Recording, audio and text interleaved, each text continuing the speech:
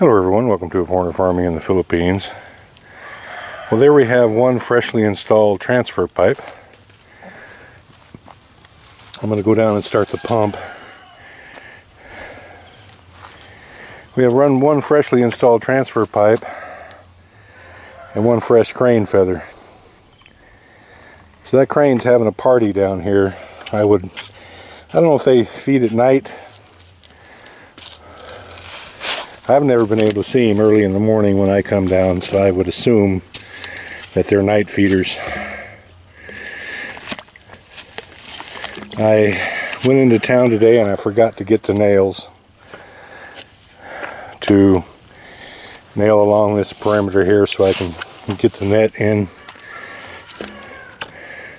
one thing at a time. But definitely have to get the net in.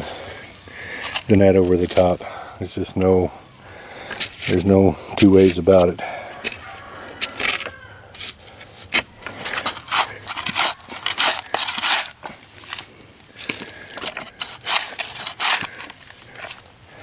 So I'm going to go fire up the pump, start this water exchange, get my shoe back on.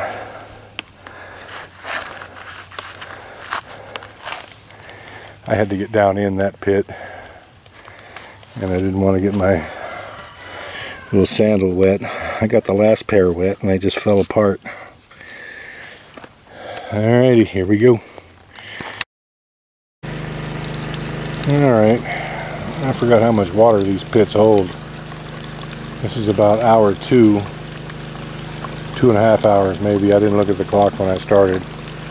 The water started coming out of this second to last pit going into the last one, and so as water exchange, I'm going to let it come up to about where the yellow tarp cover is. Let the water level come up to there, and then I'll bring that hose down about halfway here and put it in the middle of this pit, and then just let it drain out that end into this Azola pit here. As you can see, that's pretty green mucky water coming out of there, so it definitely needs a little water exchange.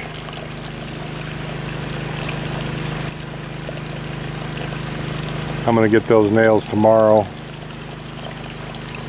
get this done, because we fed these to fish in this pit, and this one just got through feeding, and I never did see any eating going on in this one, so I think that bird's got them all out of this one, and I think it's got quite a few out of this one because there's still a lot of feed left in here. I have seen some eating going on in there.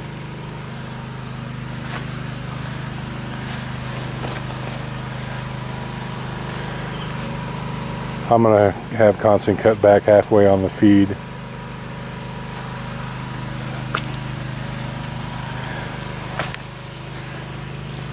Because it's been about 30 minutes and there's still a lot of feed in here. So there's many fewer fish in here than what there should be. That bird's been having a good time. So I'm going to cut way back on this feed. I like to feed them to where they can clean it up in about 10 minutes. And it's been a half an hour. And I don't think any of this feed was eaten out of this pit here. Especially because the duckweed continues to spread out in there. I think if there were any fish at all in this one, those duckweed would be long gone. As you can see, there's still quite a few fish in this pit, and they're liking that new water. It's making them a lot more active. And I've seen some activity in this one. I don't know, I'm guessing we've lost half the fish to that damn bird. It never even crossed my mind, never even occurred to me that we'd need to cover these pits, because it had been so long since we'd had the crane problem here. taking them out of the main pond up there.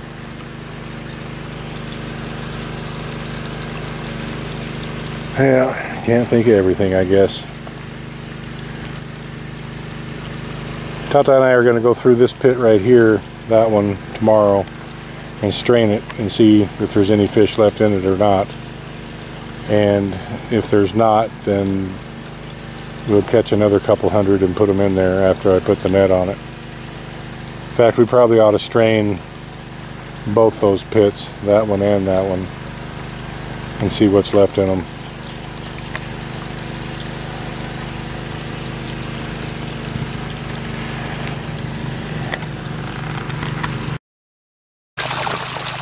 And as you can see, draining well down on that end. That's where I was standing before. I had to do a little creative piping here. The outlet for this pit is much higher than the inlet for this one. The one that I just put in. And I put this as high as I could. As you can see, it's almost over the top of the bamboo. And I had to put in, I had asked Tata to completely remove that old drain pipe. That's the old drain there. That's the old exchange from this pit to this. But he just cut it off right there and put the new tarp in. So that old drain is still there, and it just drains into the water, into the soil. And right about there where Bear's standing. So I had to put an elbow and a cap on that, and I put an elbow in here to save the feed in the Azola. I'm going to let this run about another 5 minutes. You can clearly see the difference in water clarity between this pit and this one here because of the fresh water that's been added. So what I'm going to do is I'm going to move this hose down there into the middle and force the water this way and out so that we don't just fill this pit up, we get a little bit of water exchange as well. Because the water that's going into this pit on the right now is just the dirty water coming from this pit. So in order to get some water exchange and flush this out, I've got to move this pump hose down as far as I can. Might be able to stretch it all the way to the end and then just pump it back this way. Alright, I've got this moved down here. Put a little stick in there to hold it where it is. And that one will continue to drain down about another inch.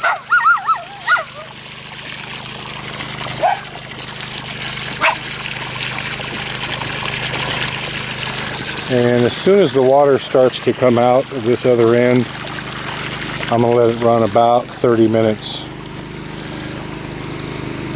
to flush it through. I put an elbow on this here so that it'll build up a water level. If I just leave it down, it'll slowly siphon off all that feed that's on the top. So I got it turned up so that when the water starts to go out of that right there, I'll flip it over so it won't suck all the feed out and it'll still let the water through.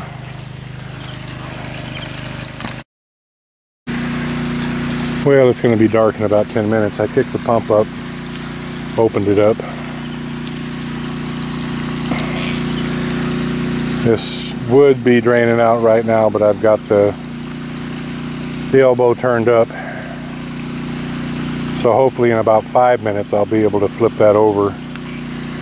The pump has only got about ½ an inch of gas in it, so that should work out just about right. Thank you everyone. Please like, comment, share, and subscribe.